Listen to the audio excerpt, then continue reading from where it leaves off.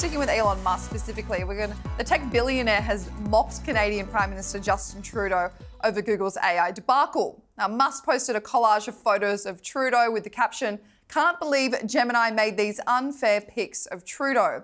The joke being there that these photos of Trudeau were actually real. He has done blackface and he's worn a traditional Indian hat before, among other cultural insensitivities. Canada's leader ridiculed for cultural appropriation in the past. And Elon Musk has criticised Justin Trudeau before, tweeting last year that the Canadian Prime Minister is trying to silence free speech. He wrote in response to News Canada's broadcast watchdog announced that podcasts and streaming services must register with the government for regulatory control. Musk said Trudeau is trying to crush free speech in Canada. Shameful. And speaking of free speech, this week Elon Musk has been nominated for a Nobel Peace Prize. Maris Nielsen, a Norwegian MP, nominated the Tesla and SpaceX boss for his commitment to defending free speech in a polarized world.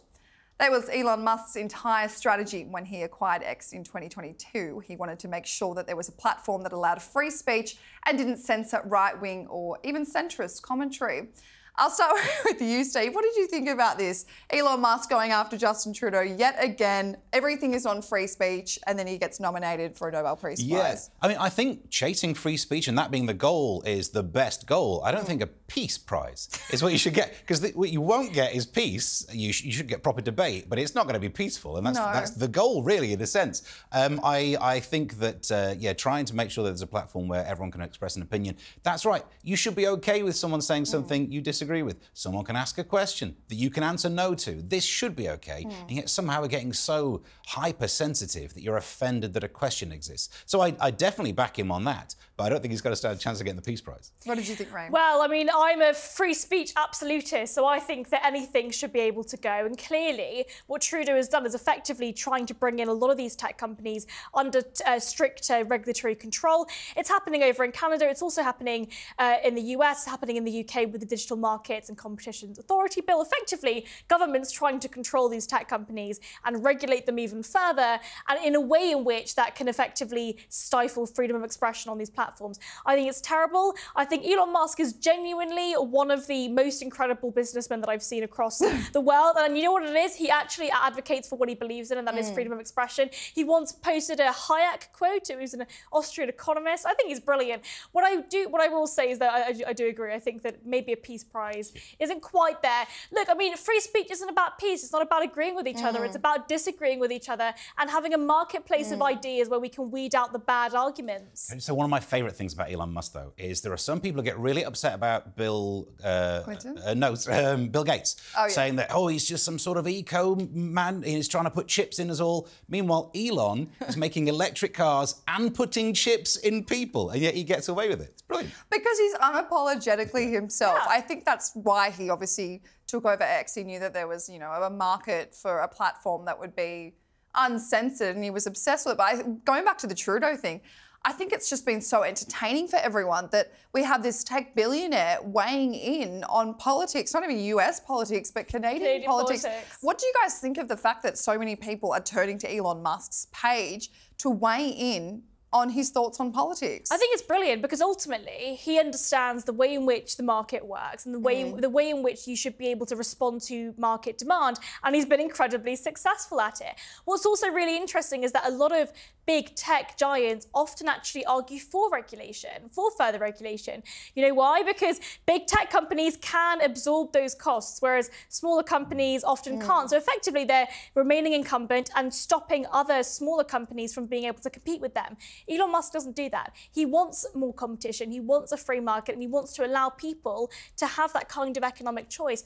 I think Elon Musk is in many ways not a hypocrite in comparison to other larger tech billionaires. And I actually think that he's very sound on a lot of these issues. I mean, he clearly is on the right side of the culture war. He clearly understands the way in which this kind of cultural Marxist woke ideology has permeated many of our public institutions across both the US and the UK. And I actually think that his criticisms of Trudeau are absolutely correct. Sometimes he's trolling us all, though. Do you not think? Sometimes he must be thinking, Yeah. if I send this will wind everyone up, and then he has a great night. Yeah, but I think it's funny. I think it's Oh, brilliant. yeah. And he's He's a bit Trump-esque in that regard. You know, Yeah. he makes sense half the time, and the other time he's just trying to spark a debate or spark, you know, a headline to make everyone laugh or whatever it may be. But he is entertainment, to say the least. And when he came out and said that he was no longer a Democrat and was probably going to vote Republican, but, you know, it's kind of insinuated that he was more centre-right, it got headlines around the world. It's just so interesting when these, you know, big names that are not in politics come out and say, I'm voting this way. I'm voting for, because he was keen on DeSantis before he dropped out.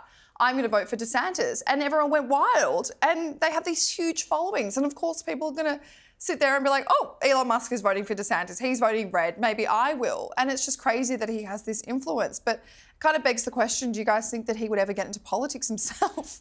That's not born in America, though, so he can't be president. Oh, no. He's South African, of course. Yeah. President. But I mean, look, I think what's interesting is that he himself is I think, an outsider, a commentator in politics. As soon as people like Elon Musk or even, you know, anybody enters the political sphere, they're under such a different light and such different scrutiny. Whereas actually, when you're outside of politics, like us, we can chat about politics all day. But if we were to enter it ourselves, I think that it would be a slightly different story. And I think that his talent, his unique selling point is that he is a critic of politicians and ultimately a commentator in many ways.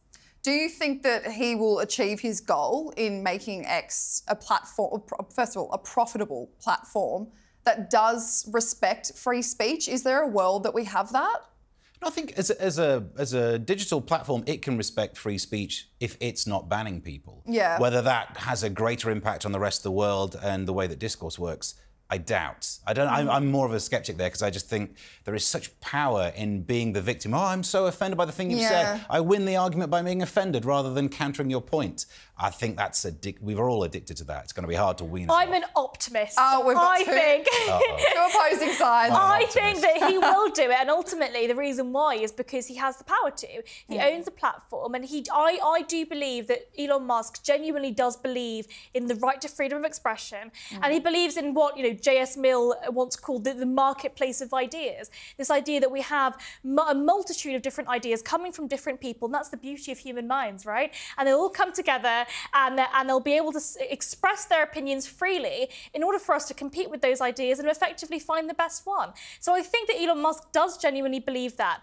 I worry that the problem will come with governments. And actually, if the government decide that they want to further regulate these platforms, so in the UK, we've just got the Digital Markets and Competitions Authority bill. The US are about to pass something very similar where they're effectively going to be over-regulating these platforms. That will then mean that the government will be effectively telling these companies like X or other online platforms like Meta that they cannot have absolute free speech. And I think that will be a problem. So I think he will be successful, but the problem will ultimately come and lie with government. So he has the vision, but we just don't know if he's going to be able to be given the resources. But and if he doesn't have the resources, who does? The richest man in the world, come on. And the consensus is we don't think he's going to win the Nobel Peace Prize. Yeah, No, exactly. definitely not.